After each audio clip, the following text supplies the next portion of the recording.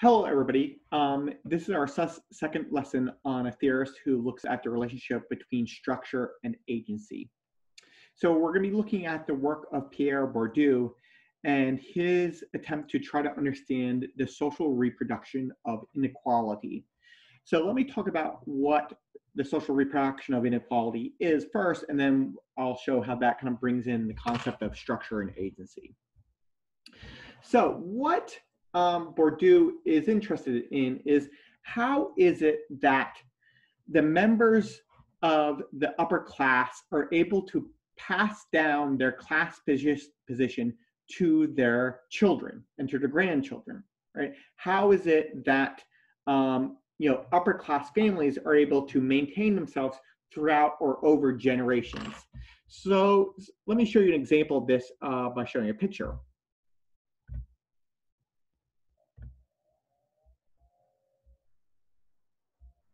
If I can get to it, okay. So here we see a picture of what's called the Bazalgettes. So on the left you have Sir Joseph Bazalgette. He was a 19th century sir, right? So he kind of had official kind of status in British society. And then that on his right is his great-great-great-grandson, Sir Peter Bazalgette, who is also now a member of the upper class in Britain, right? He is in the Arts Council of Britain. He's kind of high up. And so what Bourdieu is trying to understand is, how does that happen? Why is it that Sir Peter Bazalgette is also in the same class position as his great-great-great-grandfather? And in general, the question is, how is that level of inequality reproduced, right? How is it that the members of the upper class are able to maintain their position generation after generation after generation, and then the members of the lower class are able to maintain, are kept in their position generation after generation? And so first of all, that's a question of structure, right? It's inequality, that division between class positions and who occupies those class positions. That's part of the structure of society. And so what Bourdieu is trying to understand is, well, how is that structure maintained? How is it reproduced, year after year, generation after generation? And what he's going to show is that that structure is maintained partly through the actions of humans. Right, that humans are maintaining or helping to reproduce those structures through their actions. And so two concepts here that are going to be important is the concept of field and then capital. So field is really going to be part of the structure, and then capital and getting capital is part of the actions of humans. So we'll see that that's part of that connection too. Okay, so let's get into it. How does Bourdieu explain this? How does he explain how inequality is socially reproduced over the generations?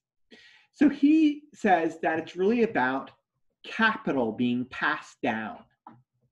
And so normally when we think about capital, we think about money, right? We think about economic capital, right? That, capital we can think of as your savings, right? Everything in your savings account, right, is your capital, right? And so one way you think about it is, what's happening is that the capital of one person is being passed down to the children, and then through successive generations, right? So somebody builds up a wealth of capital, and then they pass that down, they give it to their heirs. But what Bourdieu is going to say is, okay, yeah, some of that happens. People inherit money from their parents and their grandparents, and and then that money is kept within the family, and that's how the whole thing is reproduced. But what Bourdieu is going to say was actually more complicated than that. It's not just passing down economic capital, but it's actually a conversion process between different forms of capital. And so what Bourdieu is going to say is that there's a conversion process from economic capital to cultural capital, and then cultural capital into social capital, and then social capital is then reinvested back into economic capital. And so there's this kind of whole conversion process going on, and that helps reproduce the level of inequality. So let's see how this works by going through the different forms of conversion. So the first form of conversion is the conversion of economic capital, right, into cultural capital.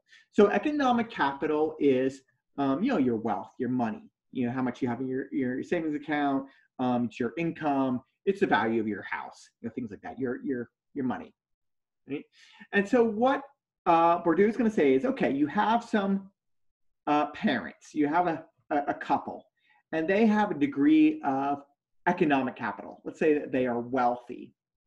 And so what they're going to do is, yes, they're going to pass some of that economic wealth down to their children. But more important than economic wealth, what they're going to do is they're going to provide their children from a very young age with cultural capital, right? They're going to convert the parents. They're going to convert their economic capital into cultural capital for their children. Okay, so what is cultural capital? What is this thing that the parents are converting their money into? So what Bourdieu says is cultural capital is basically familiarity with elite forms of culture. Right? He says, okay, what we do in society is we create a hierarchy of cultural objects and cultural goods. And at the top of that hierarchy, somewhere up here, are elite forms of culture.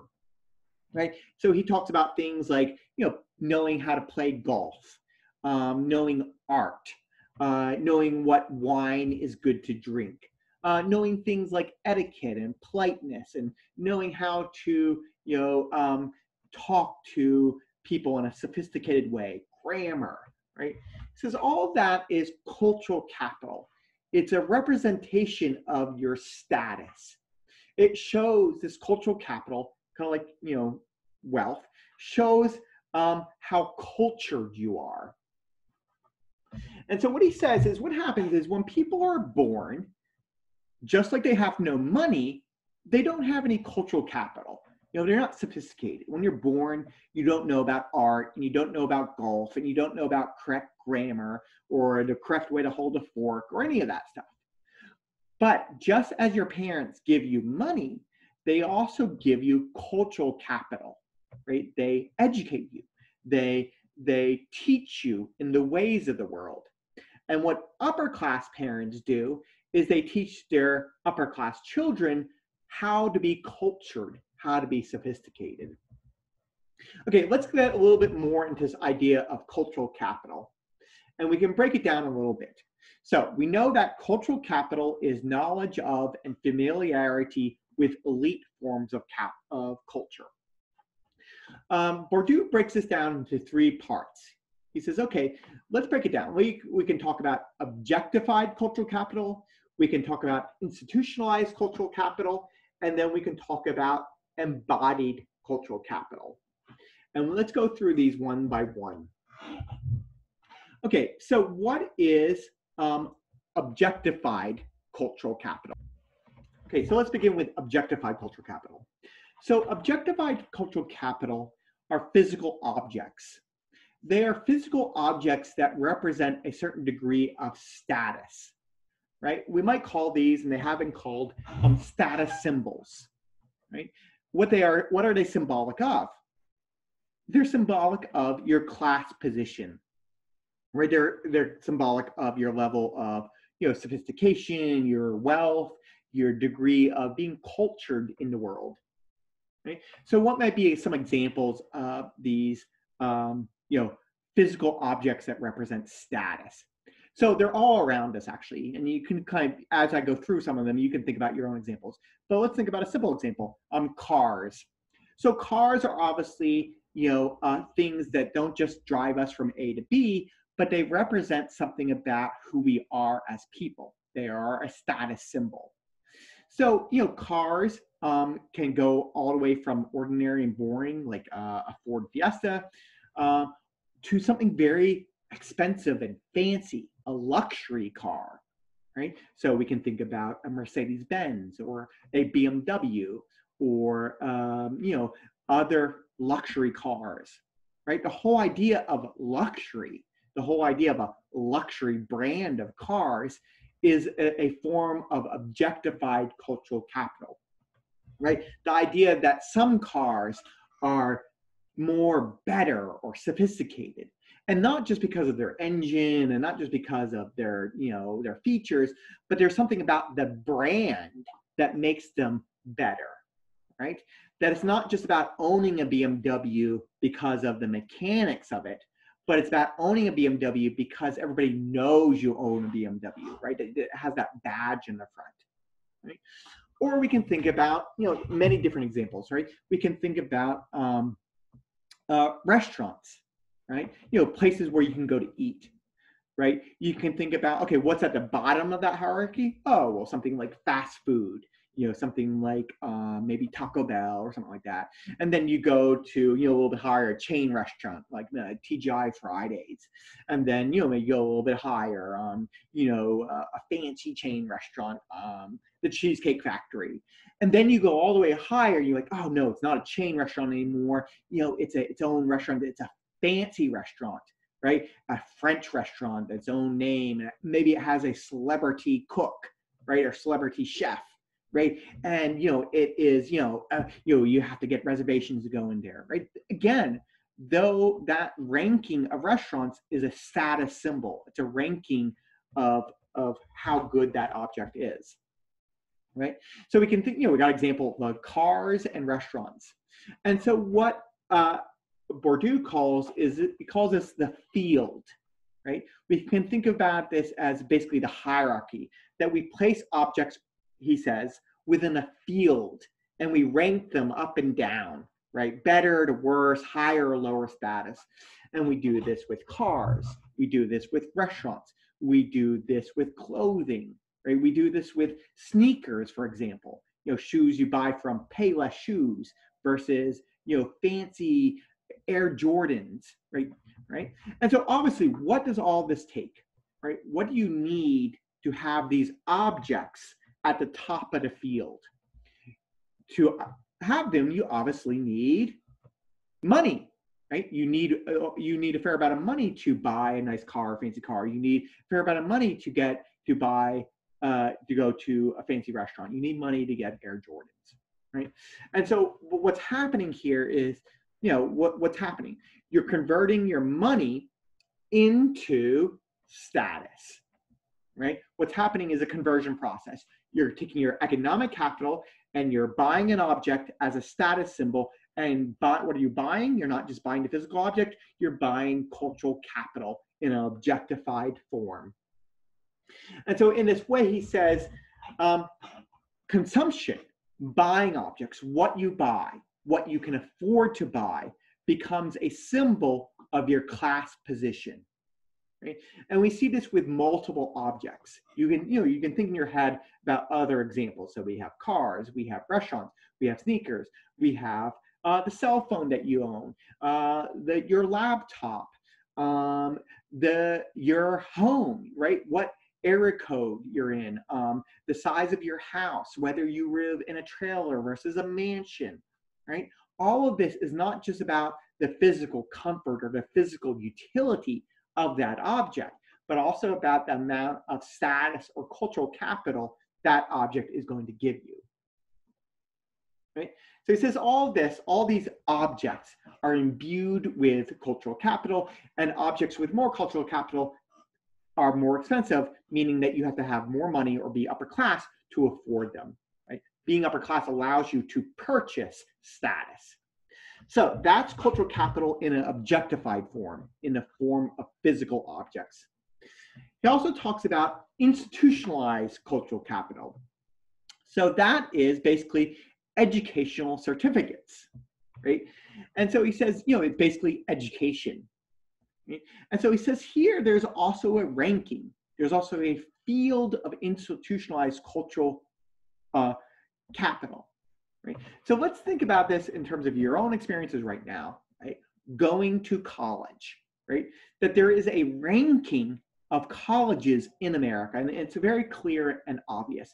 So at the top somewhere, we could put the Ivies, right? We all know this. They even have a name, the Ivies, right?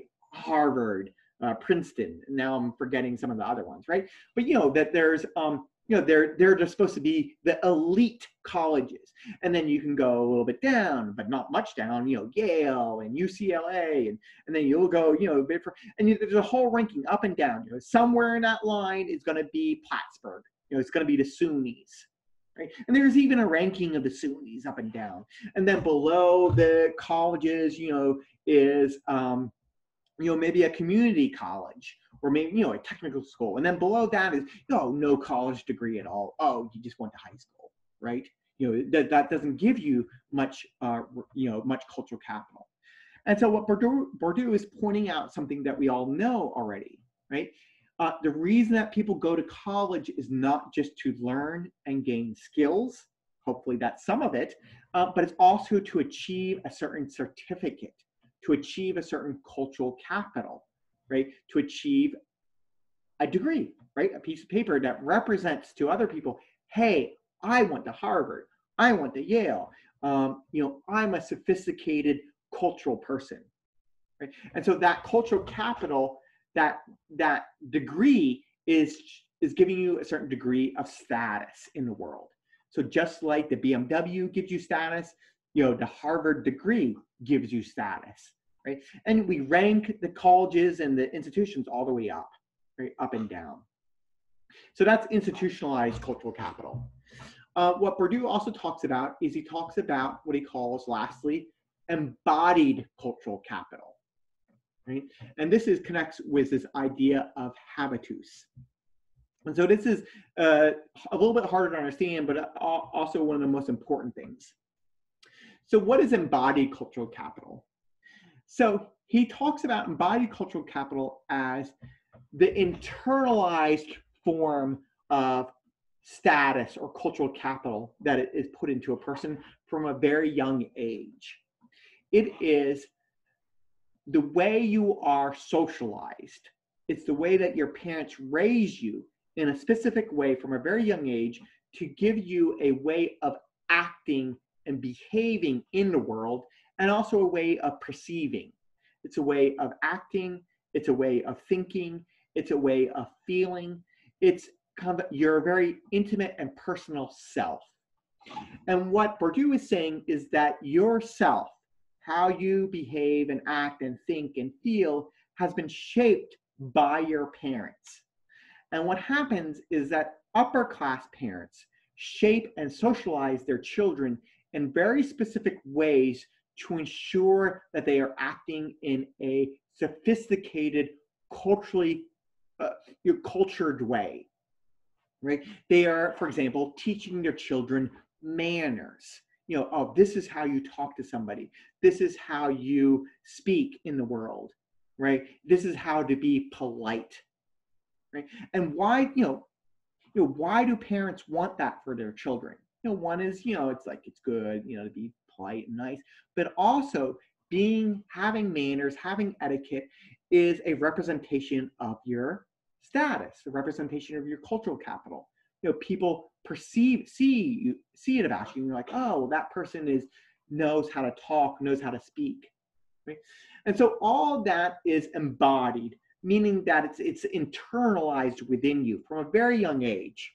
We're talking like 0, 1, 2, 3, 4 years old. Your parents are teaching you, and upper class parents in particular are making sure that their children behave in a very sophisticated, appropriate way.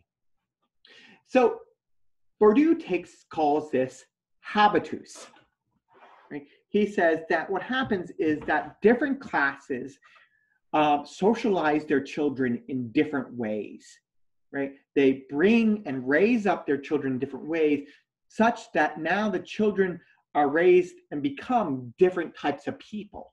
Right? It becomes part of their internalized psychology, right? The way they think and perceive the world, right?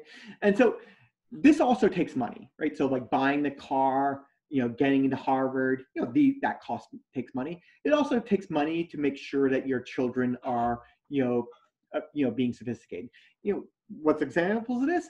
Piano lessons, speaking a second language, going to Europe on a holiday, right? That makes your children more sophisticated and cultured, right? That takes money, right? You know, you're opening your child's horizons. You're making them, you know, more cultured and in the world, right? It takes money, but what it also takes is time, right? Unlike objectified, you know, anybody, if they have money to win the lottery, can go out and buy a car. Anybody, if they have money and, you know, good enough grades, you know, can go and afford to go to college and go to a good college if you have a lot of money, right? And there's been a whole scandal about people donating money to get their children into a good college, right? Even though their grades might not have been that good, right? You have enough money, you can get the things that you need. But embodied cultural capital is different. It doesn't just take money, it takes time, right? Having manners, the way you speak, the way you talk, your accent even, is not something that you can simply go out and buy, but it's something that your parents have to raise you to be, right? And so it takes an incredible amount of time and kind of congeals within inside of you. It makes you into a type of person and becomes very difficult to change about yourself. And so he says all of this, even this embodied cultural capital, is a form of status, right? It represents something about who you are to others.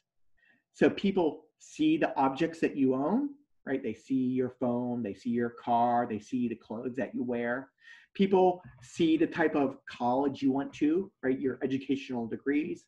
And they also see the way you act, the way you think, the conversations you can talk about, you know, what your grammar is like, you know, how you speak and talk, how you hold yourself, right? And all of that is a degree of status, what Bourdieu would call a field.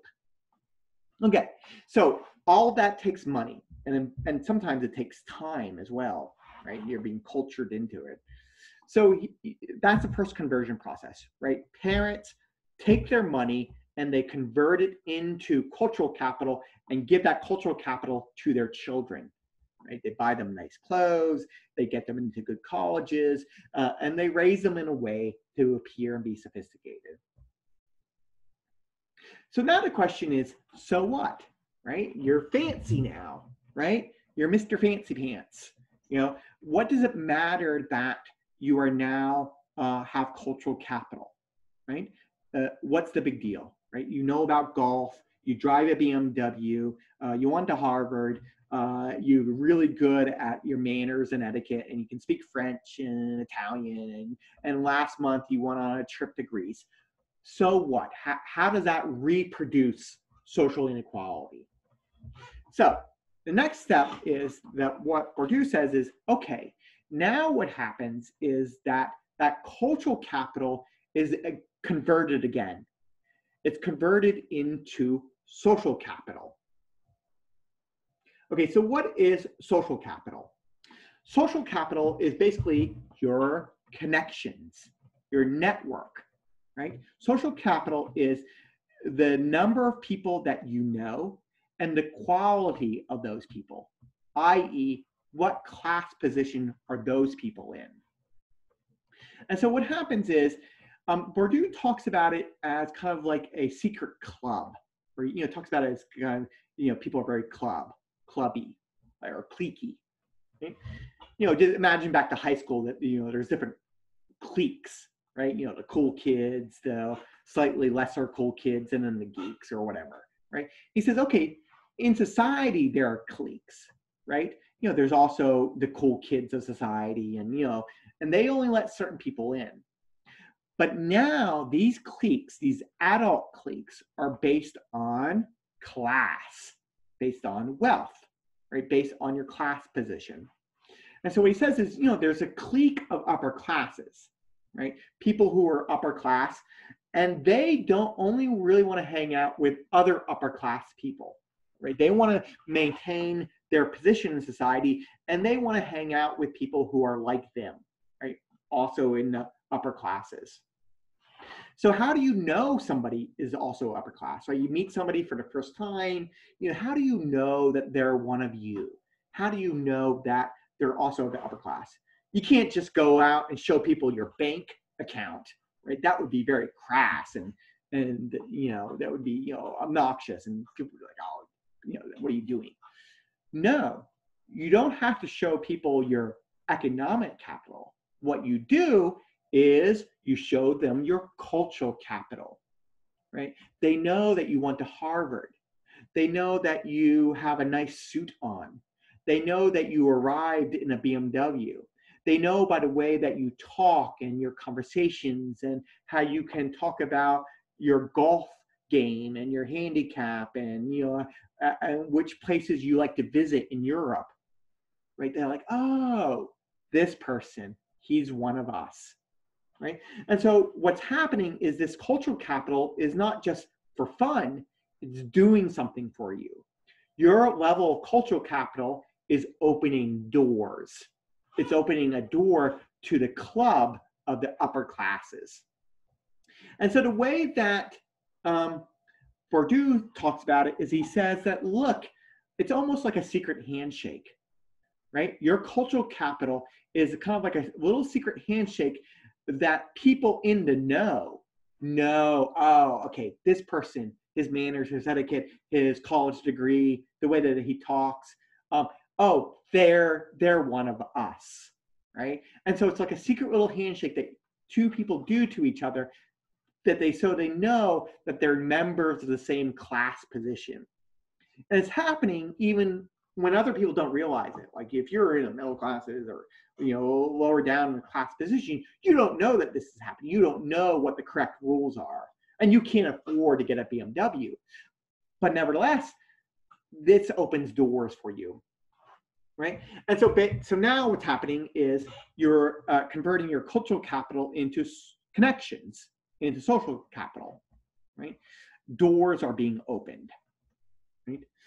And so, he says specific examples of this, it allows you to get into, good colleges. It's not just what your grades are, it's, it's how you present yourself, it's your extracurricular activities, it's the essay that you write, it's knowing people, it's your parents knowing somebody in Harvard or Yale or something like that, and they get you in, right? And so those connections are happening, right? And cultural capital is allowing you to get in. He says, cultural capital is a tastemaker. It allows people to connect with one another. Okay, so now you got the social capital, right? So you've converted your economic capital into cultural capital, your cultural capital into social capital, right? What's the last step, right? You're the kid, right? You got all this cultural capital, you drive a nice car, you got a cool phone, you went to Harvard, you know your manners and your etiquette and your wine and your vacations, and now you're in Harvard, right? You got that social connection, and now you're in a good sorority in Harvard, and then after that, you get a good, you know all these connections of other upper class people. So what? How does that help you? And Bourdieu says, come on, seriously, it helps you a lot. Right? These connections allow you to get into good colleges. They allow you to get into good networks like a country club or a sorority or fraternity. They allow you to interview for a job, right? They allow you to get a good job. They allow you to know about jobs. They allow you to get your foot in the door into places and positions that other people can't get into. And once you get into those positions, what does that give you? It gives you economic capital. And so in the end, what happens is that social capital is then reconverted back into economic capital. And so it's this whole process, this kind of big cycle.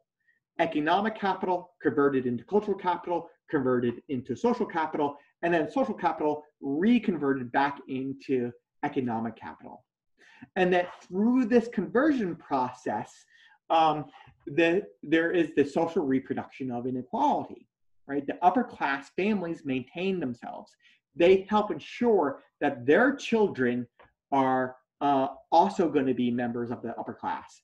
And then their children's children will do the same thing. Will the same thing happen to them, right? That their children will do the same thing to their children, and then the family line will continue. So this is his basic theory of the social reproduction of inequality. And so what we get from this is it's also an example of structure and agency. There is a structure happening here, right? Inequality, the ranking of humans and giving them certain resources in the world. And that these resources, this ranking is happening also by the actions of humans, right? That it's by people doing things, investing in cultural capital and investing in social capital, that the inequality is happening, right? So it's both a structure and the actions of people.